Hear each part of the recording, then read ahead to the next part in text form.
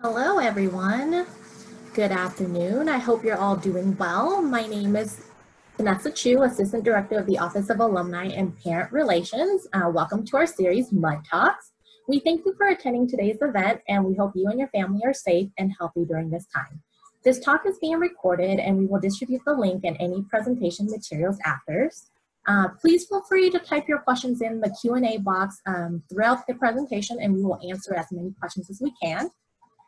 To start off, Lung Pacer Medical Incorporated recently received emergency use authorization by the U.S. Food and Drug Administration for immediate use of their diaphragmatic pacing therapy system to help COVID-19 patients at high risk of weaning failure from ventilators. Today, lead inventor and founder of Lung Pacer Medical Incorporated, Andy Hoffer, class of 70, will discuss why so many ICU patients can't survive prolonged mechanical ventilation and how pacing the diaphragm can rescue patients from the ventilator. Andy holds advanced degrees in physics and biophysics. Currently, he is a professor of biomedical physiology and kinesiology and director of the neurokinesiology laboratory at Simon Fraser University.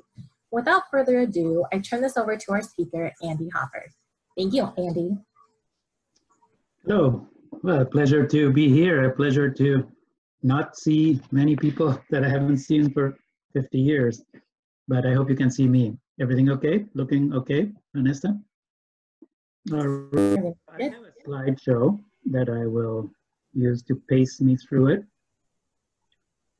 So,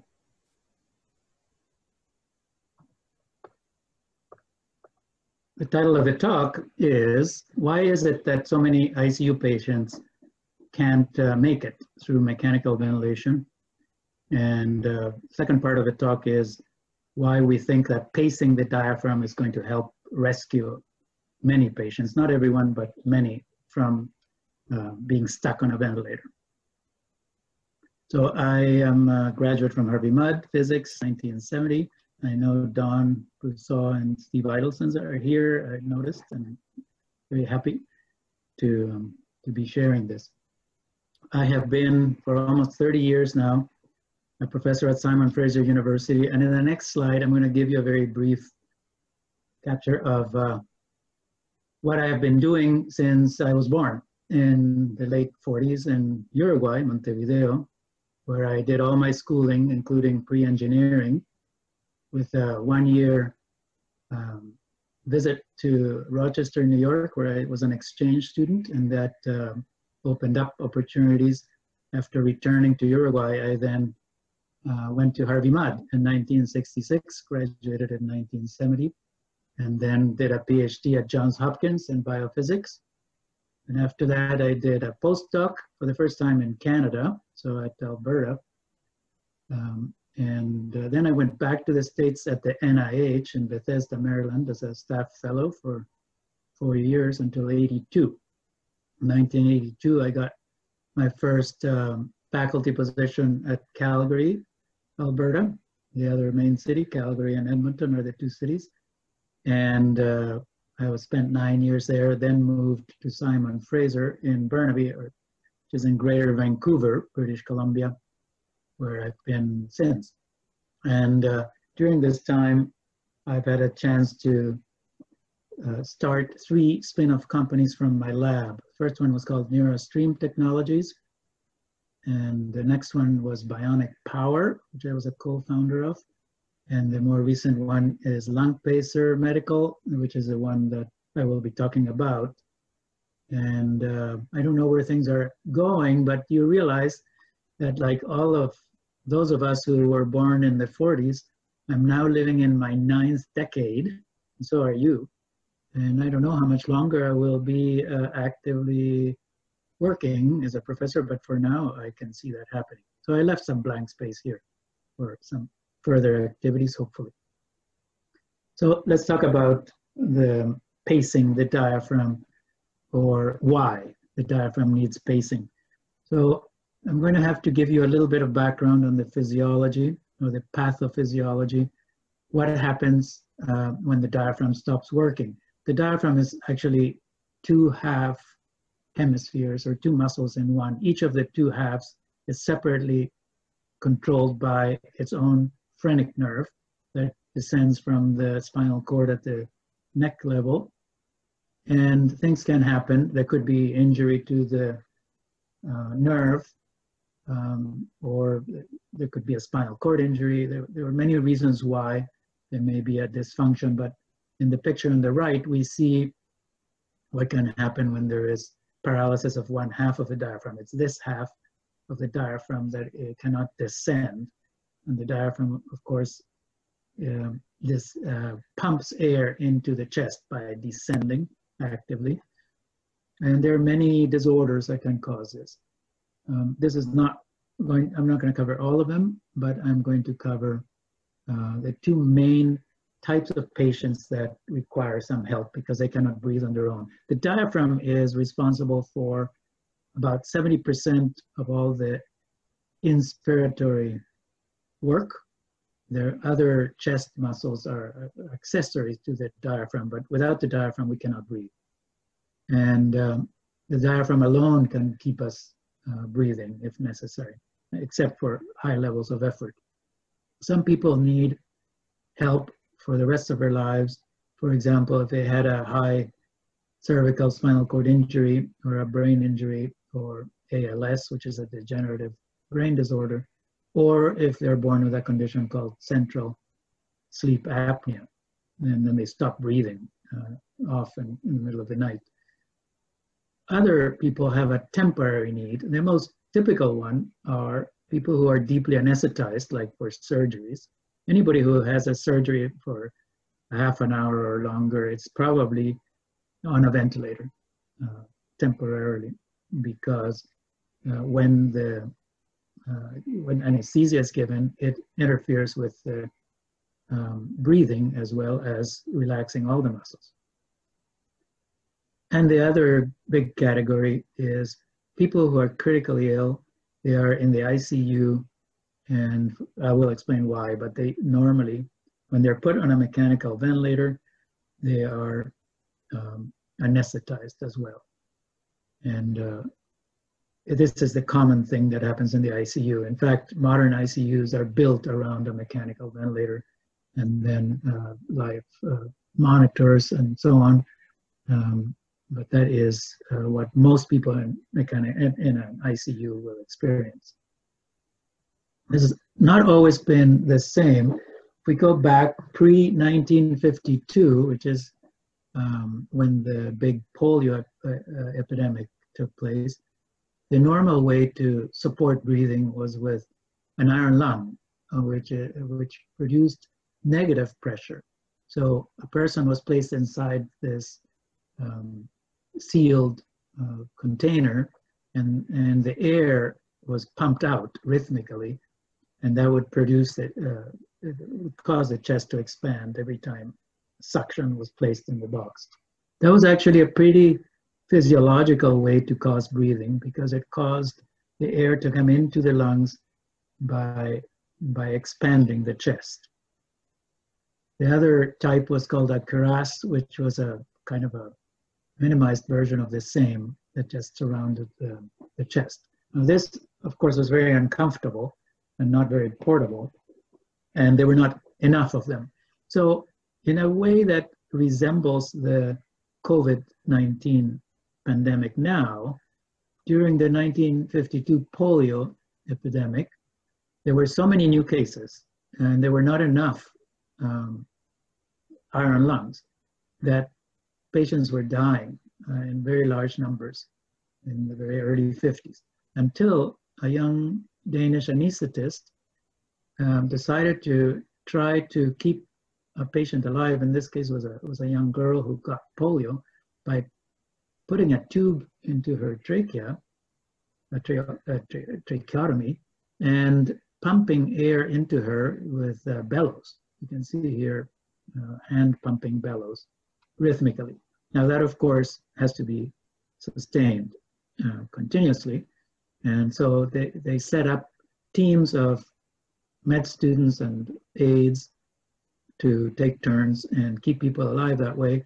But they were able to reduce very considerably the number of people dying from polio by keeping them alive this way. until the vaccines were developed by Salk and Sabin in 1956 or so. And then, of course, that took care of that. But look how long it took.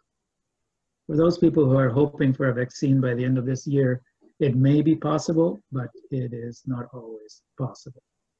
In the meantime, the positive pressure mechanical ventilator took its place, and it became the standard of care for patients from then on. So it replaced the negative pressure iron lung. And machines were built, the ventilators, which now everybody talks about ventilators. Well, they started essentially 50 years ago at that time, and they were imposed at that time. Now, the problem is that positive pressure ventilation is a double-edged sword. It has serious risks.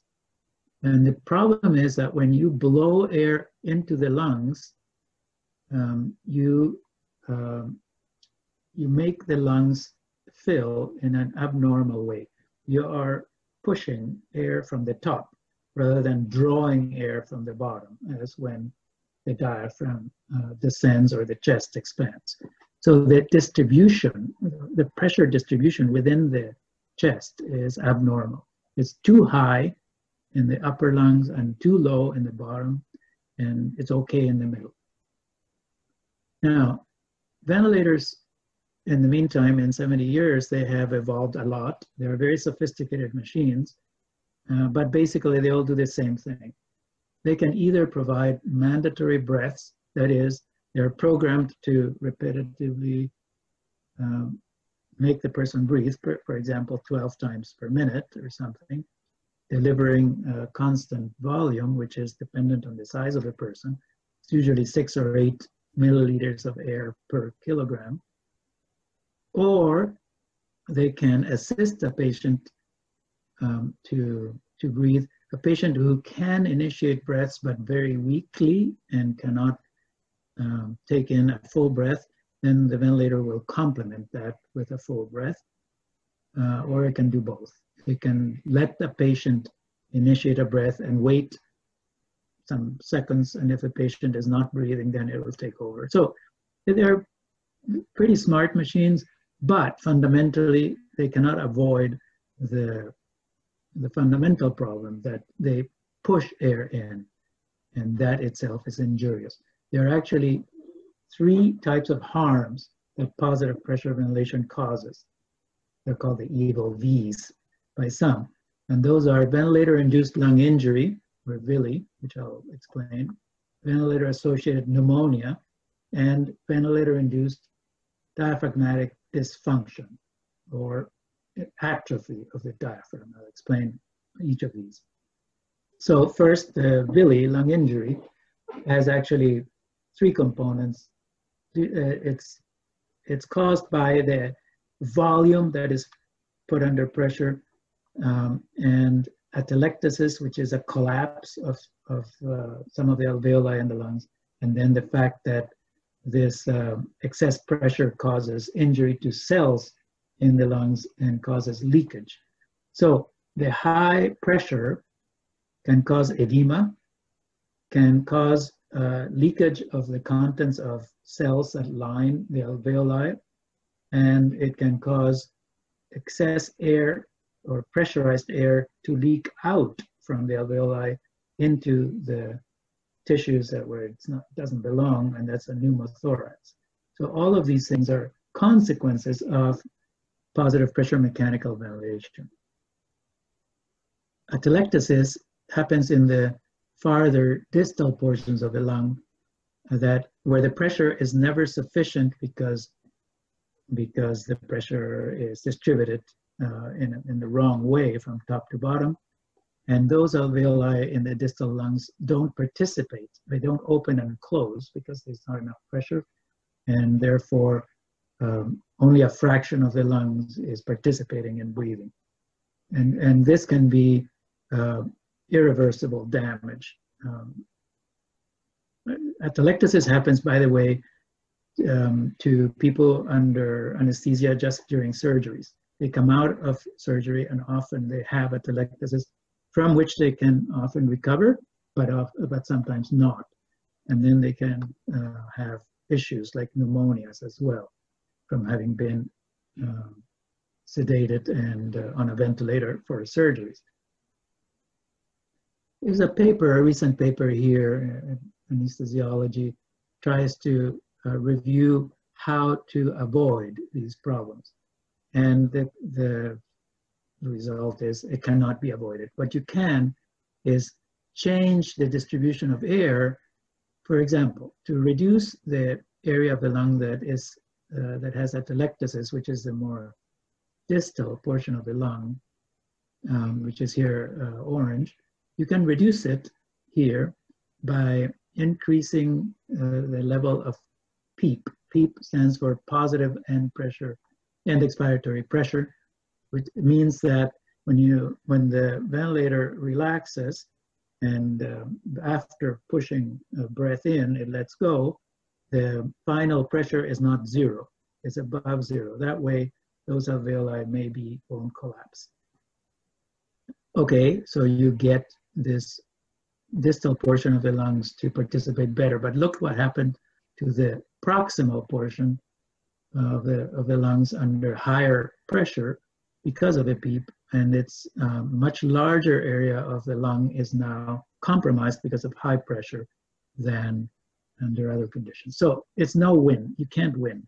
You can distribute the air differently, but you cannot please the entire lung with positive pressure ventilation.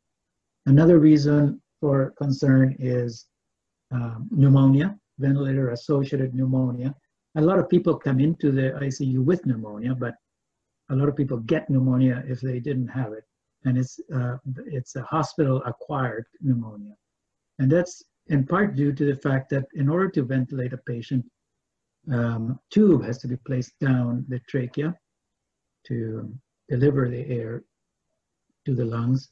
And that tube compromises the immune system because the lining of the trachea is a place where some of the protection from pathogens that come in, airborne pathogens, takes place. So a lot of the initial immunity and protection takes place in the throat and the trachea, and that is not works when you have a tube that goes all the way through. So that and also on top of that, there are some nasty bugs in hospitals that are resistant to antibiotics, and they're quite dangerous for that reason. And unfortunately, a lot of patients in hospital end up catching these things. So literally, if you're sick, the hospital is the worst place to be, unfortunately, in many ways. So, and this is before COVID. This has always been. So the other one is ventilator-induced diaphragmatic dysfunction, and this is quite a severe problem as well. What happens is the diaphragm, as I said, is the main muscle for breathing, and it absolutely works literally for the entire life without pause. From the first breath you take when you're born to the last breath, the diaphragm is involved. And in that sense, it is unique. The only other muscle that never stops is the heart. The heart is a very different type of muscle, different type of tissue. The diaphragm is skeletal muscle like the other muscles in the body. But the other muscles get to rest during sleep and when you're relaxed. The diaphragm never rests, except when it's sidelined, like when you're placed on a mechanical ventilator. The mechanical ventilator takes over, and the diaphragm, for that reason, will immediately undergo what is called disuse atrophy. Because of lack of use, all muscles, by the way, will atrophy if you don't use them, you know that. But the diaphragm is more prone to it faster because it's not used to ever resting. And this is something that was shown conclusively in a paper in March 2008. So rapid disuse atrophy in mechanically ventilated humans, where they showed that patients who had been ventilated for not very long time, between 18 hours and 69 hours, so under 3 days, on average, all the muscle fibers shrunk in size, atrophied more than half, by more to less than half their size, compared to patients who only were on ventilation for 2 to 3 hours. So this was quite eye-opening. This paper has been cited well over 1,000 times by now. Most of the papers that cite them say, whoa, that's horrible, what are we going to do about it? They don't really come up with solutions because this has been thought to be unsolvable. In fact, one review said that essentially we have no clinically available way to avoid it. One way that was tried was what people call daily vacation from sedation, and that is people in the ICU are normally sedated. They have a tube in their throat. They're very sick, and they're delirious, and so on. And the thought was, okay, if you ease up the anesthesia and you let them try to breathe on their own a little bit, at least you'll exercise the diaphragm a bit, which is true, but it's not enough to really keep it in good enough shape. So now there is something else that people thought about a long time ago already, and that is if the phrenic nerves are the ones that are in charge of controlling rhythmically the diaphragm, and somehow the brain can't do it, maybe the person is in a coma or deeply anesthetized, how about electrically stimulating the phrenic nerves directly and use that as a method to pace the phrenic nerves and to pace the diaphragm. This was Duchenne who discovered muscular dystrophy. It's called after him. And this is in the 1880s. And in fact, here's a list of people that thought about it early on. Galvani. As soon as electricity was discovered, they already started thinking, okay, this could be done to stimulate muscles, and Galvani showed it in frogs. Huffeland, 1783, he was Goethe's doctor, and he already proposed in a paper that stimulating the phrenic nerves could be used to save neonates who were asphyxiating, or babies. So, and then progressively people were thinking about this. This one, 1818, Ure, showed that in a recently hung criminal who was literally dead, still it was possible to, if you go right away, go and stimulate the phrenic nerves, and the nerves and muscles are still functional for some minutes, and you can cause respiratory-like movement. And then Duchenne, as I mentioned, until the 1900s, 1948, so right around our birth for those classmates of mine, Sarnoff used electrodes to pace, to implant electrodes in a patient, conscious patient, and show that this could be done. Glenn, in 1966 at Yale, developed a very advanced system at the time for people who needed it for the rest of their lives. It was a totally implanted system, no wires crossing the skin, so radio frequency controlled. And this became a commercial device. So now available for 50 years, I guess, or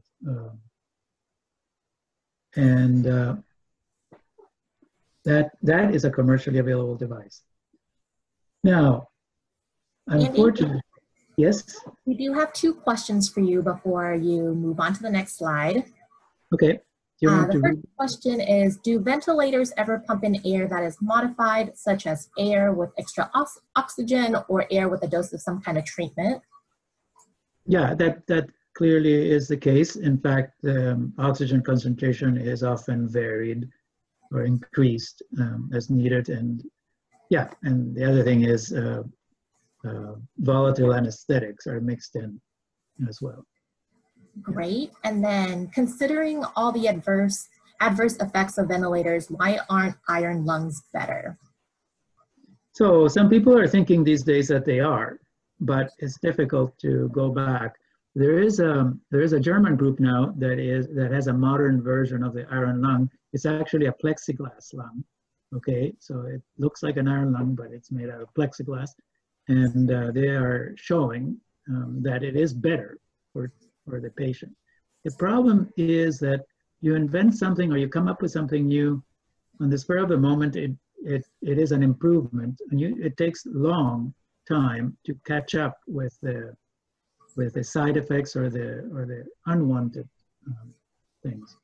But to be honest, the problems with positive pressure mechanical ventilation have been known now for quite a while. So the thing is, it has not been replaced with something better yet. The iron lung, people don't want to go back because it's cumbersome too, and it's difficult when the body is completely surrounded. You cannot help the patient very well, and so on. So it has drawbacks, but it's a better way to breathe. Great, thank you. But so then, alternatively to mechanical ventilation,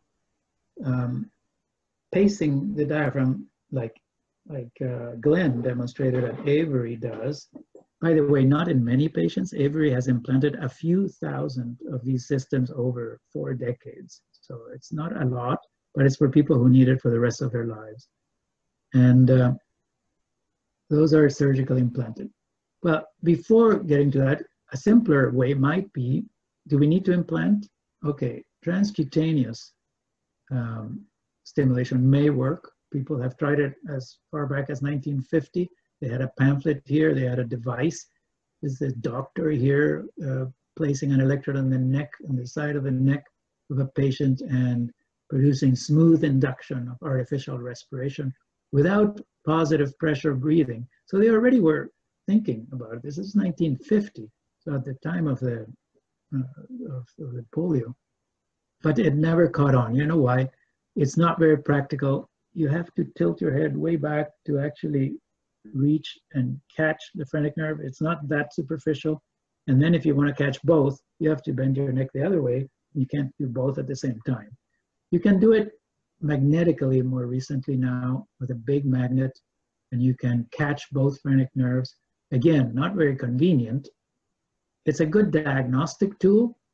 You can quickly determine whether the phrenic nerves are connected to the diaphragm, whether you can make the diaphragm contract, but it's not practical to keep somebody alive this way.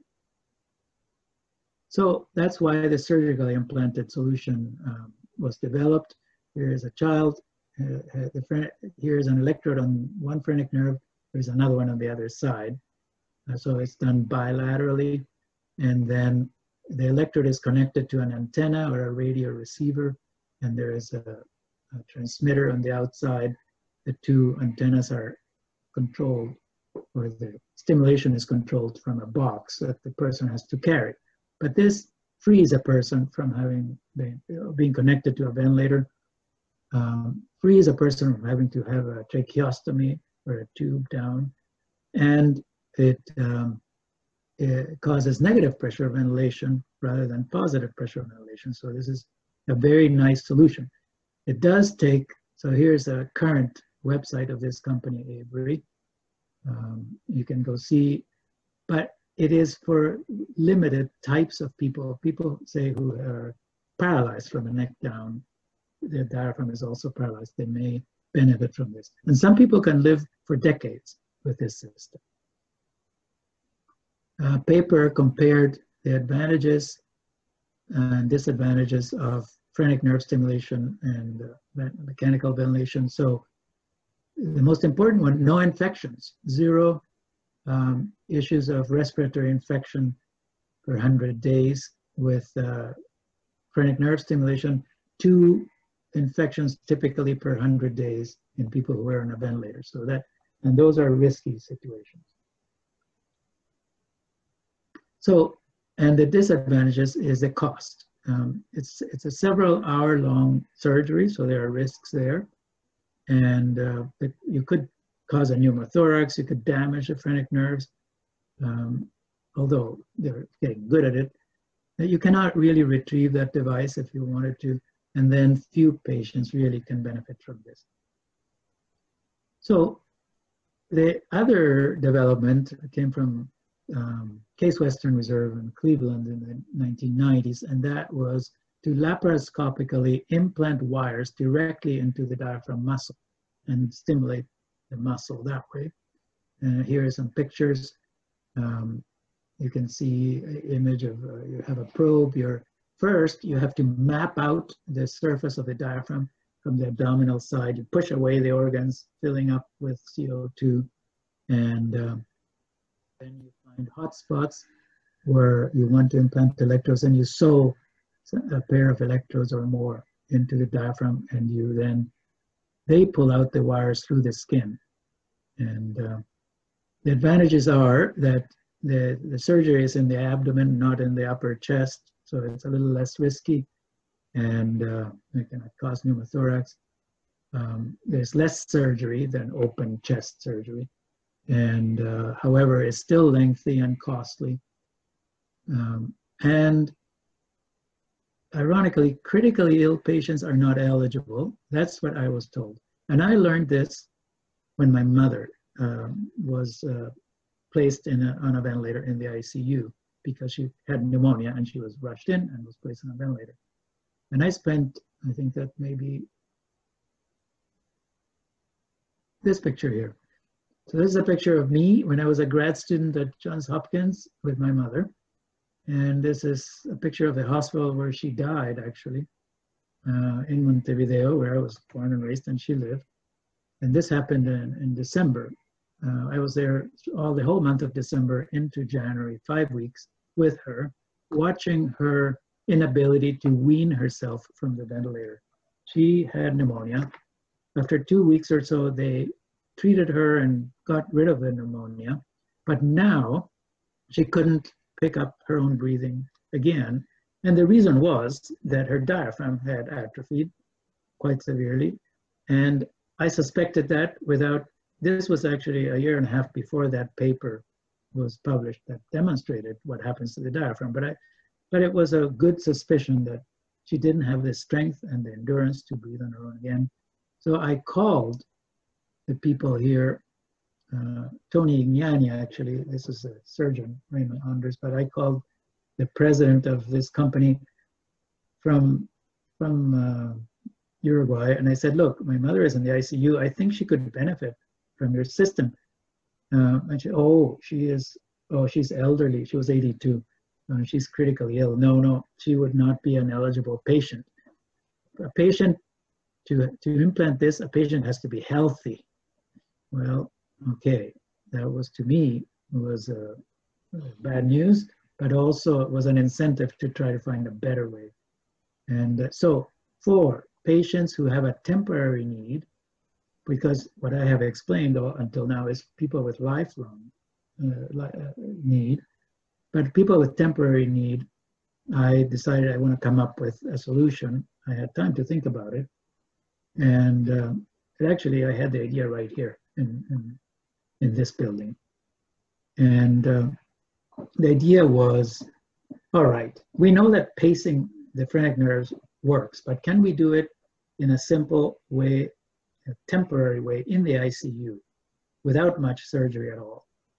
So the idea was, it actually stemmed from having had to teach a course in general physiology here. I teach biomedical physiology and kinesiology, but I'm a neuroscientist, okay, nerve and muscle physiology. I work with electrical stimulation of paralyzed muscles has been what I have done. So I didn't know too much. I mean, I was a physics major, remember? But I learned the physiology I needed to learn to teach this course. And then I realized about the anatomical relationship of the key players. For example, where the left and the right phrenic nerves descend, which is very close to main blood vessels, main veins that enter the heart. the subclavian vein, the left subclavian vein, which runs under the clavicle, and the superior vena cava. And so the two phrenic nerves are at some place very close to this vein. And the other thing I realized being in the ICU, all these patients had some sort of catheter in them, more than one often. The catheter is to give them fluids, to give them antibiotics, to measure things, to take out blood samples and things. So the idea I had then was to try to stimulate transvascularly with an intravenous catheter. So if a catheter is placed that has electrodes and has some electrodes that are close enough to each of the phrenic nerves, then it should be possible to selectively recruit each phrenic nerve. Now, you could say, well, just pass enough current, you recruit it. Yes, but you don't want to recruit anything more like the vagus nerve, which is very close to the phrenic nerve in each side, because the vagus nerve has a lot of other properties, and it will stimulate things then that are undesirable, like lower heart rate and things, if you are mistakenly stimulating the wrong nerve. So it had to be selective, very selective. So the first question was, how do you know where the electrodes are or where the catheter is when you place it in? Because you cannot see the nerves in X-rays. They're invisible to X-rays. So obviously the solution could be to just scan the nerve by introducing a catheter with an electrode and just stimulate every centimeter or so until you get, oops, this is working, the diaphragm is descending. And in fact, you should be stimulating one side and then the other side of the diaphragm. And that indeed is what we did in my lab. We scanned every centimeter in pigs, which are a very good model for this because they are about the size of humans, and the chest and the vasculature are fairly similar. So what we see here is the minimum current required to cause a twitch in the diaphragm, or in half the diaphragm, as the catheter advances and it comes closer and closer to the phrenic nerve, which we don't see, but we can see the result. And then as we go past, it goes up again. So it's a very nice parabolic relationship, which is distance dependent. And this was a thrill. This thing here is actually the graph of the first pig that I drew the points by hand on graph paper. And these are my students at the time, undergraduate and graduate students. And it was very exciting. This was April 2009. And a month later, we created a company called Lung Pacer Medical. The idea was to produce these catheters. Now, this catheter has now 19 electrodes. The reason is that some of them should be ideal, but we don't know from person to person where those nerves are going to be. So this provides options, and a control unit that initially looked a lot like, was intended to look a lot like a ventilator to sit next to it. I could use it to map where the nerves are and then to stimulate the appropriate electrodes. So the principles are simple. Whereas a mechanical, positive pressure mechanical ventilator pushes air in, and that is injurious. If you couple onto it diaphragmatic pacing and you link the timing of the pacing to the ventilator, let the ventilator be in charge, but assisted with negative pressure by causing the diaphragm to descend, that immediately should facilitate the job of the ventilator because it's got help now and it's easier to push air in. And that was shown immediately in pigs. This is a later pig, but the same thing. So we see here 6 or 7 breaths. This is the required tidal volume. It's a ramp-like function. The ventilator is asked to push air until it reaches a certain volume, and then it lets go. And the pressure that the ventilator needs to push air with is measured here. These are properties that the ventilator normally measures. and this is the airflow that produces that flow of air. So what you see, the big difference when we start pacing after 3 breaths of ventilator only, is that the volume that is being delivered is the same, or is actually a little bit more, because the ventilator suddenly finds it easier to push air in because the diaphragm is helping. But the pressure it needs to push air in with is half or so of what it used to be. And that's very important, because that pressure-linked lung injury, it can be instantly reduced by pacing. So with that, we sent a lot of patents. Actually, I submitted one first patent, but now there is quite a number of patents allowed that describe different features. For example, for the engineers in the audience, the timing of the stimulation is easily set with respect to the timing of the ventilator. So this red trace would be what the ventilator is doing, and we could have a threshold detection, and we could have a pre-trigger that causes the stimulation to start a little bit earlier, because muscles require some time to develop peak force, like about 100 milliseconds or so. So you may want to pre-stimulate knowing that the ventilator is going to put a breath in and so on. Or you could delay the start if you want to, whatever. So all these things are programmable. The therapist can specify how much the diaphragm should work, because in some patients, maybe you don't want the diaphragm to work 100% because it would fatigue it. So you want to, it's like with any exercise program, you want to start easy, but then progressively increase that. So this is programmable. But once you decide that, the control unit decides, it knows how much to stimulate, when and how hard to stimulate. All the therapist has to do is control one dial. So you put your foot on the accelerator and you determine the speed of your car. That's more or less what this can do. And it is a closed loop feedback controlled system, because there will be reasons why the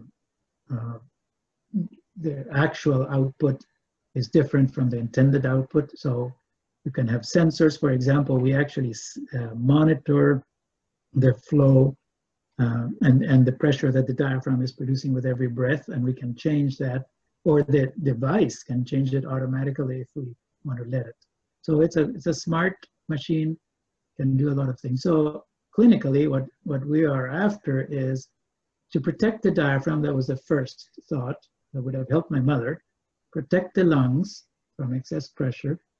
Assist the heart as well, which I haven't mentioned, but the diaphragm is a pump, and it pumps both ways. When the diaphragm relaxes and goes up, it helps bring back towards the chest venous blood from the legs.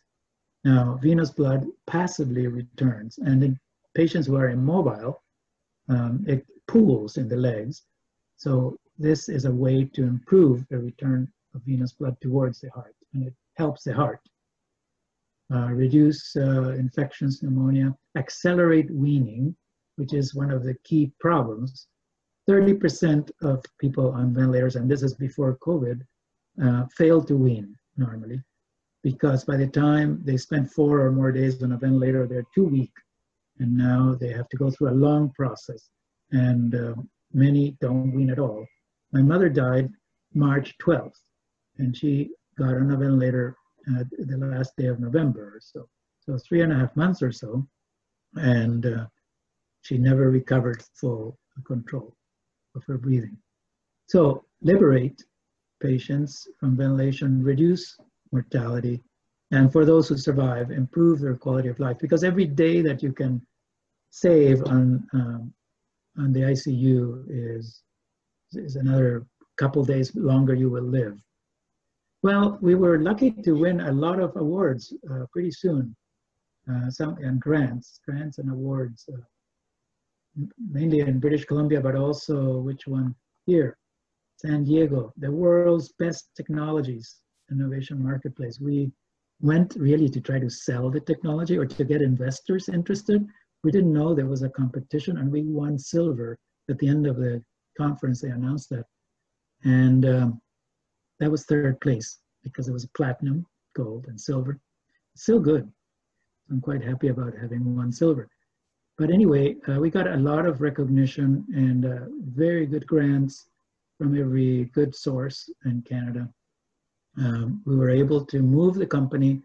By that time, it had 18 employees, which was about 10 more than my lab really could hold. And we went to leased space 5 minutes away from campus in Burnaby. And had very nice setups, and developed prototype devices and started testing them in people. So basically, just to recap, the phrenic nerves run very close to main vessels. If we introduce a catheter, by the way, the catheter is a double function catheter. It also works as a fluid catheter, which is what every patient needs. So it's easy to tell doctors, you know what, if you think this patient is not going to wean from the ventilator within a day or two, you may want to put this catheter instead of a regular catheter, because then if necessary, you can pace the patient. And doctors always look to put as few things as possible. Catheters always have risks, any catheter. You have risks of infection or blockage and so on. So you don't want to put too many. And then with this one, the device is programmed to very quickly scan through different combinations of electrodes, and within literally a couple of minutes. By the way, the catheter takes 2 minutes to insert, okay, by an ICU doctor. They're used to it. And it takes a couple of minutes to determine the best electrodes. Then you get a green light and you can press go and it starts pacing in sync with the ventilator. There's an airflow sensor here that measures the air that the ventilator is pushing in. So that was the original concept. This is Steve Reynolds with ICU doctor locally, and with him we did a lot of the pigs. We did 90 pigs. It's a lot of pigs. The whole team did eventually. And with the pigs, we got very good data that we published in 3 years ago, and we showed that not only did we reduce the pressure, here we paced intentionally every second breath. So one breath was, all the breaths were, the ventilator was active, but every second breath we paced. You could see that right away those breaths are, the pressure the ventilator needs to push is quite reduced. And this one I think is the one that doesn't work. So this is a movie that shows the diaphragm descending, but for some reason I couldn't get it to work right now, sorry. There's another one coming from a human, this is from a pig. But the idea is that in paced breaths, that diaphragm descends a lot farther than in ventilated only, unpaced breaths where the passive pressure is low. And this is histology data which replicates that paper of 2008 that was done in human patients. And we showed that also in the pig, in the pigs that were 60 hours on ventilation, those that were paced as well as ventilated, the histology of the muscle fibers looked quite normal, but those that were only ventilated, they were quite atrophied. It's no big surprise, but we showed that pacing works, both to reduce the lung injury and to reduce diaphragm atrophy. And the other thing we showed is that pigs that had been paced for 60 hours as well as ventilated, in all cases survived on their own at the end of the experiment when we disconnected the ventilator and said, okay, let's see if we can pace. The animals were still under anesthesia, but we paced alone to make sure that they could breathe. Whereas the pigs that had been ventilated and not paced before, the diaphragm weakened and they quit after 1 minute, after 4 minutes, after 6.5 minutes. The endurance gave up. So again, not only did we protect the diaphragm from atrophying and losing force, but also we increased the resistance to fatigue, which you need in order to continue breathing. So how are we doing for time? A little bit. We have about 5 more minutes. I do have a few questions for you before. Okay, so let me try to finish this, maybe Sure. and answer the questions. We did human trials starting 4 or 5 years ago, and we did initially in Paraguay. And the first was a proof of concept that we could actually introduce the catheter without incident, and we could capture the phrenic nerves electrically, and we could produce stimulation, and we could reduce airway pressure. And we in fact found that in every case, except for a couple of exceptions that were because of the anatomy was strange in those patients. And here is that movie. So this isn't slow motion kind of thing. You can see the heart beating. This is the diaphragm here, and here, okay, you could see there a weak descent was the ventilator pushed it down, and the next one is active there. You can see it actively contracting. So again, we showed that every breath that was paced, the pressure the ventilator needed to push was less. And so we decided that this is something we can do for 2 reasons. First, we could protect the diaphragm from undergoing that predictable atrophy. This here would measure, say, diaphragm strength or thickness over time. These are days. 28 days is a key time when intensivists monitor patients to see if they have weaned from ventilation or not. How many vent-free days has a patient managed in 28 days? So we say that if we pace early, we should be able to arrest that decline and rebuild the muscle. But even if a patient is neglected for, say, a week or so, for 10 days, but you start pacing later, it still should be able to rebuild the muscle faster than the patient can on their own effort with this daily effort at breathing a few minutes a day. So that would be rescue.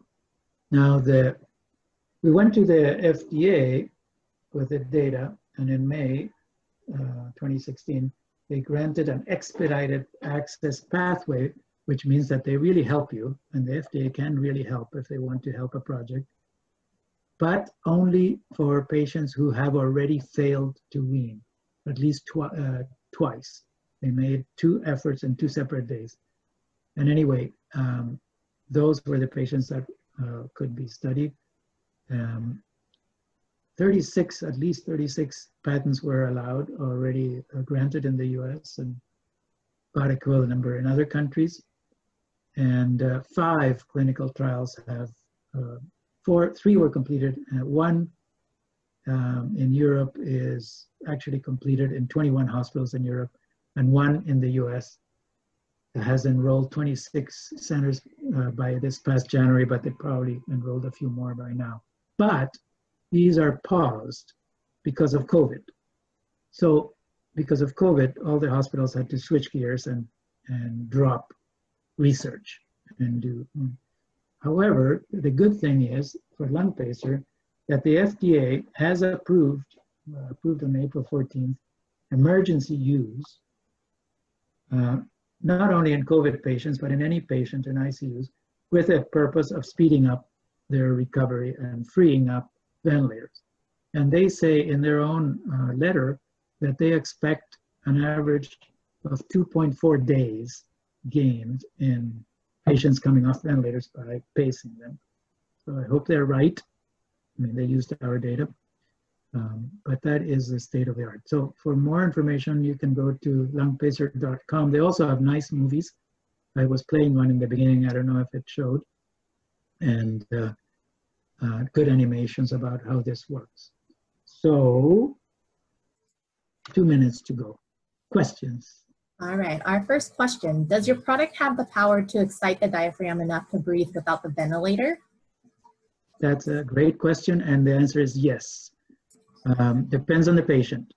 In a patient that has not been ventilated for a number of days and the diaphragm has not gone downhill, the native strength of a diaphragm is very large, actually, because we need only a fraction of what the diaphragm can put out for normal breathing, because for running and other heavy effort, use a lot heavier breathing. The diaphragm can do that. So with electrical stimulation, we can replicate full breathing. That was not the first intention, but in the long run, I think it will be possible. Great. Could this diaphragm electrical stimulation be coupled with a CPAP pump? Yeah, so yes, that could be a very good combination that would replace the need for a tracheal tube. Just have a mask with a light positive pressure, which is what the CPAP does, and it facilitates air and the pacing of the pacing would do the rest. Yeah, that could very well be a solution for many patients. Great. Is there still a need for the therapist to check if the diaphragm is moving or whether something like the vagal nerve is being activated? So if the vagus is activated, there would be consequences that show up right away, and the monitor that monitors heart rate, for example, would immediately start buzzing if the heart rate would go way down because the vagus has been stimulated. So that takes care of that. It doesn't happen, by the way. It has not happened because the electrodes are very nicely designed to be very focused. If the electrodes were less well designed, it could happen, but it doesn't happen in this case. What was the other first part of the question? So that, let's see. Oh, so is there a need for the therapist to check and then? Right, so the ventilator knows that something is helping because the pressure that it suddenly has to push air with is less than it would have been. So the ventilator may throw an alarm, but then the therapist comes in and calms the ventilator down and overrides that concern. But so the ventilator also knows how much pressure the diaphragm is producing, because that is simply part of what the ventilator is monitoring. So both the lung pacer system and the ventilator system know that the other one is working. The other thing I should have said for engineers is that there is no need to touch the ventilator internally in any way. The lung pacer works agnostically. There's many brands and models and types of ventilators, but that shouldn't matter because the only thing the lung pacer does is it monitors pressure from its own sensor and then does not cause the ventilator to do anything different. We do have quite a few more questions and we are over time. However, we will get to one more question, but I will be sending all your questions to Andy and Andy will definitely answer. And then we will put that on our website as well. So Andy, for your last question, have you gotten feedback on how the lung pacer is working for COVID patients? No, actually, I wish I knew, but it's a little early. I really don't know how many patients may have been treated by now. They will only be treated initially in those hospitals that were already participating in the clinical trials, because they're the ones that are equipped and they have the technical staff that is. So eventually more hospitals will be added, but if you want to see what those patients are, if you go to clinicaltrials.gov/lungpacer, then you can see the list of all clinicaltrials.gov, lungpacer. You will see the list of the 26 hospitals in the US where this is now available. Great, thank you, Andy. Thank you so much for being our speaker today. Thank you, everyone, for your questions and for attending this event. We will definitely be distributing the link of the recording and any presentation material. And also, if you do have any questions, we will take care of them. Next up in the MUD series is a conversation with Harvey Mudd College Professor Gary Evans and current trustee Josh Jones, class of '98, on Tuesday, June 9th at noon Pacific time. Finally, I want to offer a word of thanks to all those joining in today who have supported HMC's Community Emergency Aid Fund. To date, we've raised a little over $306,000 in gifts and pledges that will help us provide assistance to members of our community during these uncertain times. You can find additional information about the items I mentioned and much more on our online offerings page using the link included in your confirmation email or by visiting alumni.hmc.edu and clicking on online offerings. Thank you everyone for joining us. I hope you have a great day. Stay safe out there. Thank you, Andy, once again. My pleasure. Take good care. Stay away from the hospital, I hope. Have a good day. Bye-bye.